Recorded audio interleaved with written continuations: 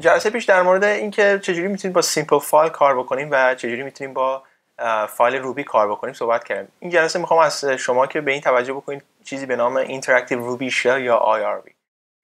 اینتراکتیو روبی شل یا IRB چیه؟ اجازه میده که به همزمان با کد کار بکنیم. یه چیزی مثل اینتراکتیو کردن یعنی انگار گفتمان کردن. یه چیزی رو بهش اینپوت میدید، یه چیزی رو به شما اوتپوت برمیگردونه.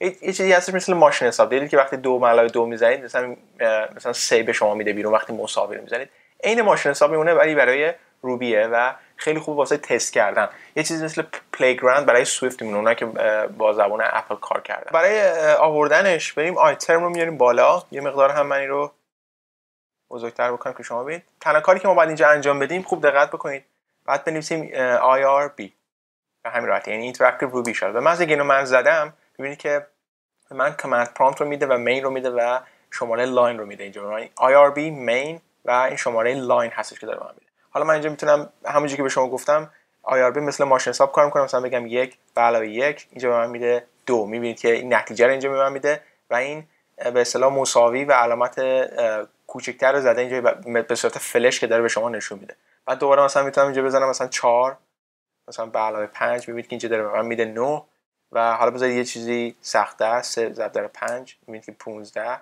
و اینجا دوباره مثلا میتونید بزنید 45 تقسیم بر مثلا 9 میشه 5 و میتونیم حتی سابترکت هم داشته باشیم، فاصله هم میتونیم داشته باشیم. میگه من فاصله دادم الان میگه 100-10 میشه 90 مثل ماشین حساب میمونه. اما بذارید اون چیزی که ما قبلا داشتیم رو امتحان بکنیم. مثلا من اینجا بزنم puts و اینجا بزنم 1 2 3. خب خیلی خوب توجه داشته باشید. زدم puts 1 2 3 اینتر رو که میزنم میبینید که داره ولیو رو برای من پرینت میکنه و اینجا چیزی رو به من داره نشون میده به نام نیل. نیل یعنی هیچی، یعنی پوچ، یعنی نه حتی صفر یک عدد حسابی هستش تو زبان فارسی میگن اعداد حسابی، اما نیل هیچ چیزی نیستش، یعنی حتی کمتر از صفر هیچی نیستش. خب چرا نیل اینجا به ما میده؟ چرا بعد از 120؟ ببین اولین چیزی که داره اینجا به ما میده 123 رو برای ما پرینت کرده و این نیل چی هست؟ این نیل ریترن ولیوی هستش که داره به ما میده، یعنی اینو کارشو انجام داده 123. چیزی رو که ما ریترن نکردیم به خاطر همون نیل داره من میده. خب این خیلی متفاوت هست با این چیزی که ما بالا داریم. 100-10 من نگفتم بیا اینجا برای من چیزی رو پرینت بکن، تنها گفتم بیا ببین چی رو ریترن میکنه، چی رو به ما برمیگردونه. 100-10 کرد و اینجا 90 رو ریترن کرد. این خیلی فرق میکنه تا زمانی که من مثلا بیام اینجا بگم که مثلا بیا اینجا برای من بگو که 1 + 1. خب اینجا به من 2 بده، تا اینکه من بگم اینجا برای من puts بزن 2، اینجا 2 رو به من بده و بعد بگه نیل. این ریترن ولیو هست نیل. زبان‌های دیگه مثل PHP یا جاوا یا خیلی چیز دیگه بهش میگن نول، ولی زبان اینجا توی روبی میگن نیل. اپل هم بهش میگه نیل. خب خیلی از زبان‌ها نیل هست، خیلی از زبان‌ها نول هست. حالا بذارید من یه آبجکتی رو ریورس بکنم. خب شما بفهمید که ما یه ذره با روبی الان کار بکنید. من اینجا داخل کوتیشن می‌نویسم hello. خب کوتیشن رو میبندم و اینجا می‌نویسم dot reverse.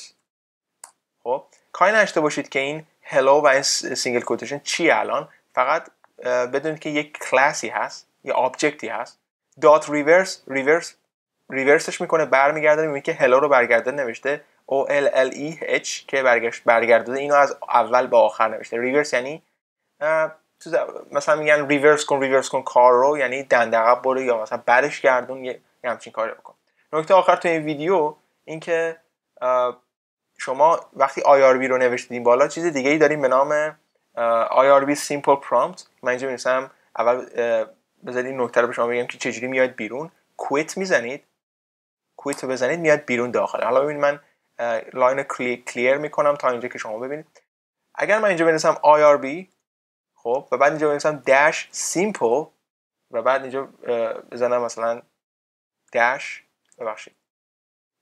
simple dash prompt. خب اینجا به من چی داره میده؟ وقتی زدم IRB dash simple dash prompt به من شلی رو میده که دیگه لاین نامبر مثل این بالا نداره. دیدید که وقتی که ما داشتیم با شلش کار میکردیم IRB main و شماره لاین میده. خیلی ها اینجوری دوست دارن که من اگر بیام اینجا مثلا بزنم 1 + 1 ببینید که داره همین رو به من میده. بزنم puts داره به من همون رو میده اما خیلی دوست دارن با سیمپل پرامپت کار بکنن، خیلی دوست دارن چیکار بکنن؟ با IRB کار بکنن، با چیزی که به نام IRB خالی کار بکنن که میاد تمام لاین نامبر رو اینا رو به شما بده. نکته آخرم این که با این کویت میتونید بیاید بیرون. فقط این رو مد نظر بگیرید که IRB رو اینجوری میتونید بزنید و سیمپل پرامپت دارید و این کارا میتونید باهاش انجام بدید. خب این چیزی هست که شما میتونید، کارهایی هست که شما میتونید با IRB انجام بدید، خیلی سریع ریزالت رو بگیرید، خیلی خوب واسه تست کردن. یه چیزی رو میخواید تست بکنید قبل از اینکه تو برنامه وارد بکنید، میتونید بیاید بزنید داخل کامند لاین IRB و سریع کار شما رو انجام بدید.